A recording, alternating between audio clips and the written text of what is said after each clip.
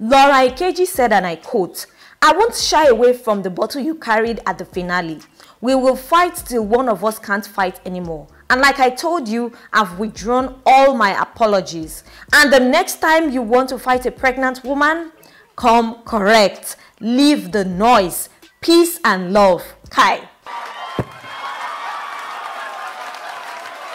Iyabo attacked Laura with a bottle on the finale of the Real Housewives of Lagos. Hey!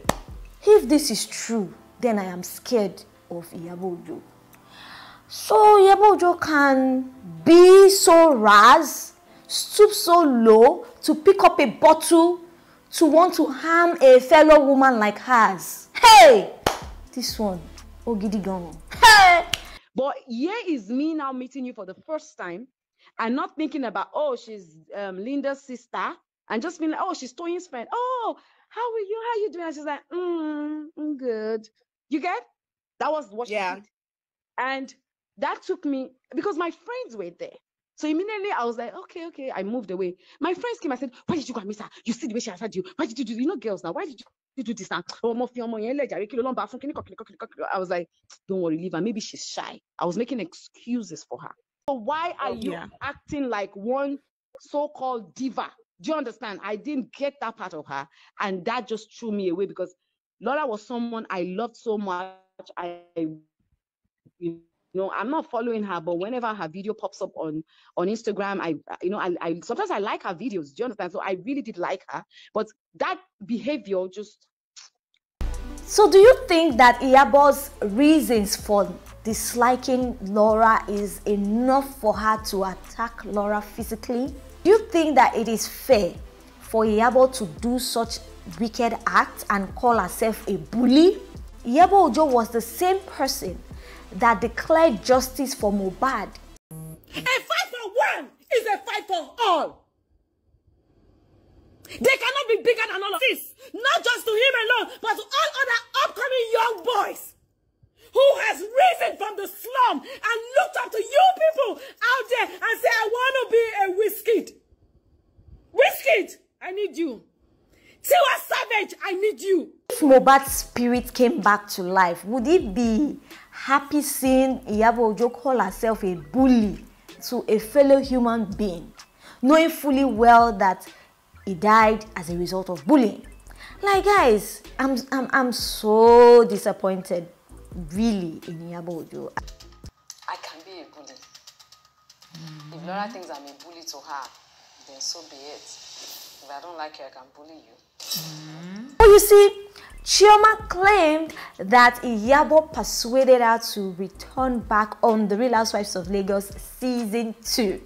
Chioma claimed not to want to come back to this show, but the Sagaritos spirit in Iyabo Ojo was persuasive, consistent, and that made her to come back to the show.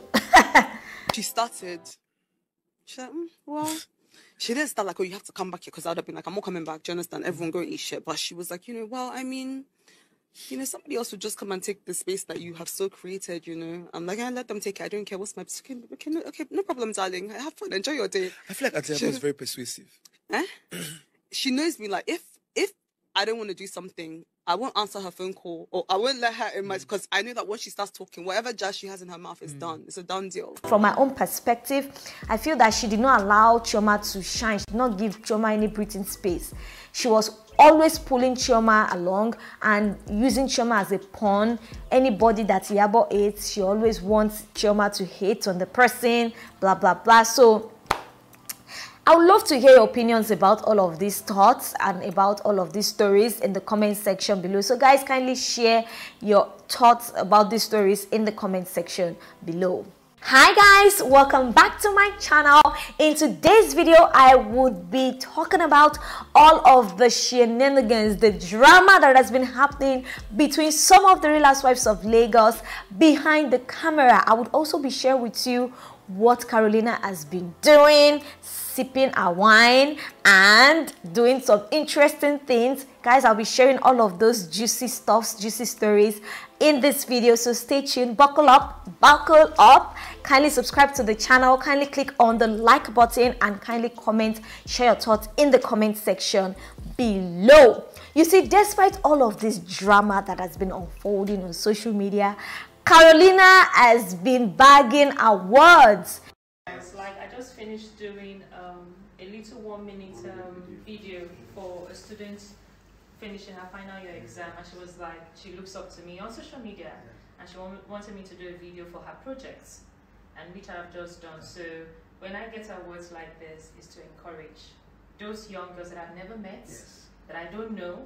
But you know, in this time, you know, girls need to look up to people that like education, that at least like to do their job. You know how hard it is. There are other means of getting money, but when you find women who are still focused, I have a mentor. She's 52 years old, Madam Joy Omoba. And sometimes when I want to give up, I look at her and say, this 52 years old woman is still pushing it. Who am I? You know, let me stand up and do it. And I really appreciate it. And I would throw in my support anyway, just to encourage other girls, whatever it is. And I'm so grateful. A big round of applause to the team and the other ones that are on their way to work. Thank you so very much. Not by the noise, it's not by the negativity, it's not by the toxicity. Carolina has been winning awards. She has been bagging the deals. Like, this lady, I love her spirit. I love her. To be honest with you, in season 1 of this show, I did not like Carolina because I felt she was too brutal towards Laura, especially with the allegations that she laid up on Laura. You know, I did not support Carolina 100% in season 1. But you see, looking at the whole thing unfold after season 1, looking at everything, I think that Carolina is the smartest of them all. And I think that Carolina is the most strategic. She knew that the toxicity and the negativity would not help out at the end of the day. So my sweet, beautiful yellow pawpaw changed plans. She just did not go back to that show, and I like her for that because she's an advocate for women. She's been into she's an humanitarian. She's in the NGO business. She's bagging awards. She has a master's degree, gone in for PhD. Oh, child, I love Carolina for that. She's not involved in all this negativity, drama. Like, who drama help? Drama can only bring noise to your page or to your platform, but would it bring food to the table? Would it show you in a good light?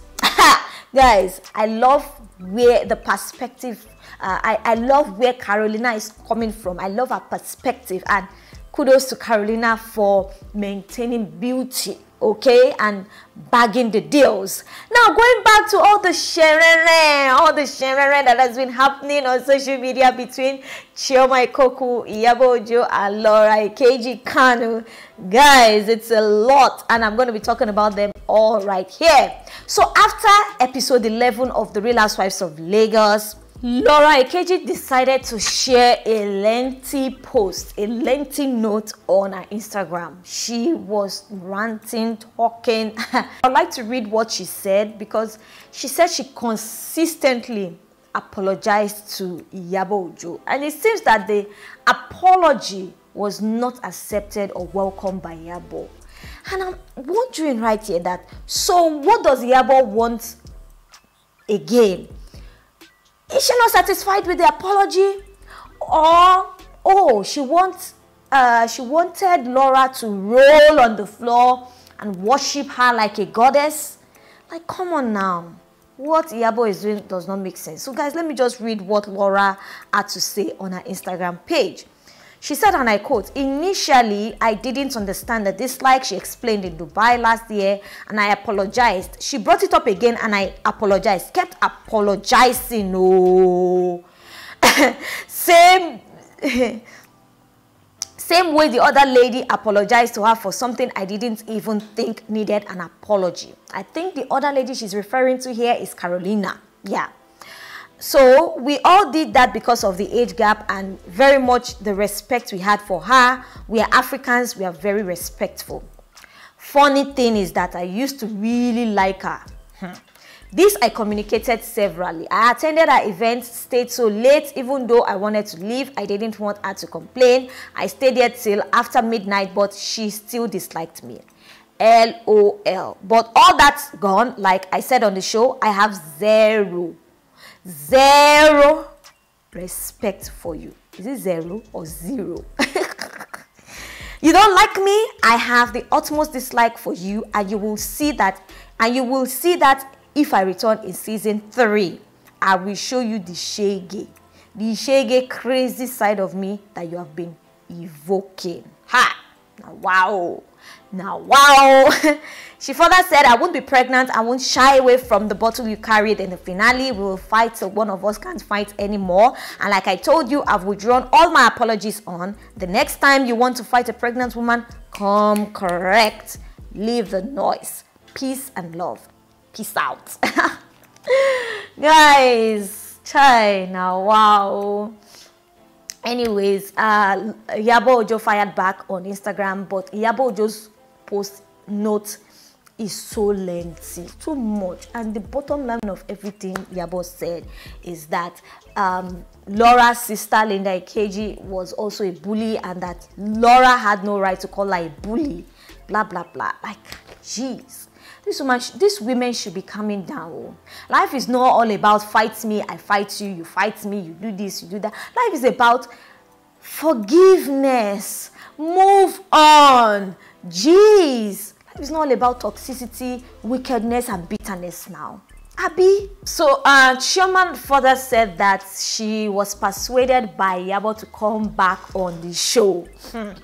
So she started slowly, but she started in August last year. She'll call me in America. Chioma say, you say you're not coming back? No, I'm not coming back. Okay. But think about it, Sha, because, you know, maybe you want to correct that narrative that they said you're not loyal, because I know you're a very loyal person. You're extremely loyal. But if you don't correct that narrative, people, you know, she'll just be dropping little gems. And I'll think, that's true. People think I'm not loyal. Let me show them. I'm not, you know. So I'll be like, no, I'm not going back. Then another 3 weeks, she'll call me, another angle. So she came with all these different angles, you know. But I still wasn't having it. Like, I was dead set that I wasn't. I think it was in January, they'd started filming. She started filming, you know, and, you know, she was like, from sister to sister, let me just tell you. She was like, I know a lot of people watch this show because of you.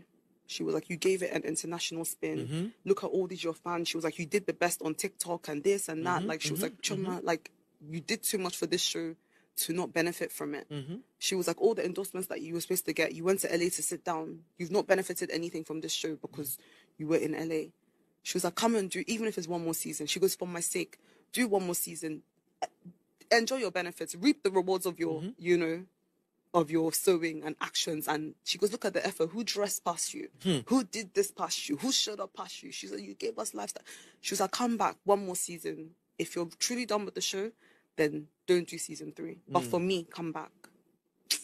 Do you regret it? Ha. She knows that. I'm like, yeah, every time it's because of you. It's because of you. Do you understand? If not for you, this mess, this animal dragging me online. If not for you, it's you. She'll now beg me, please. Sorry. I'm like, okay, let's let it slide. Interesting. You see, Chioma, I do not think that Chioma coming back to the show in season 2 helped her in any way. She claimed to want to change the narrative that people had about her in season 2, but did she truly change the narrative? It was even, in fact, it was even bad for her because it brought her in a bad light, in a badder, if there's any word like that, baddest. It brought her in a very bad light that it did not make sense. She was loyal to Iyabo. I think that was where she showed her loyalty. But that loyalty did not help her or favor her in any way, because the loyalty felt like she joined forces with Iyabo to hate on whoever Iyabo hated on. You know, at the start of the show, when Faith Murray was introduced, I still say that Chioma did not really hate or dislike Faith like that.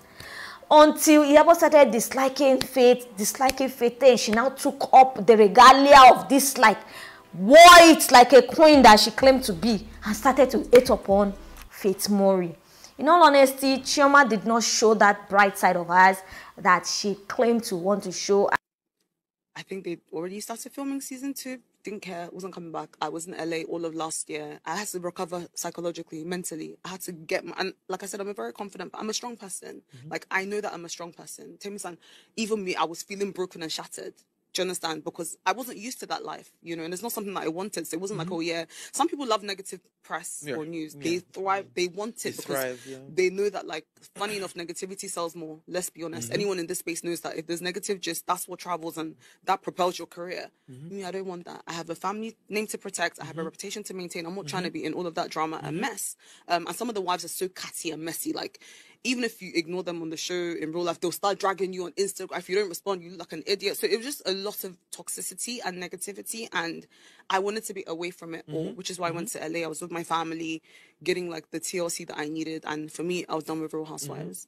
And then Iyabo starts. So is Chioma now telling us that Iyabo's persuasion was stronger than her own intuition? You know, Iyabo's persuasion was stronger than her own decision.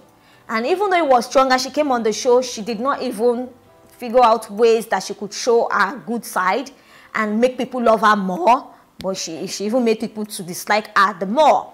So guys, I would like to hear your opinions about all of this. Carolina has just been bagging the deals. Baby girl has been...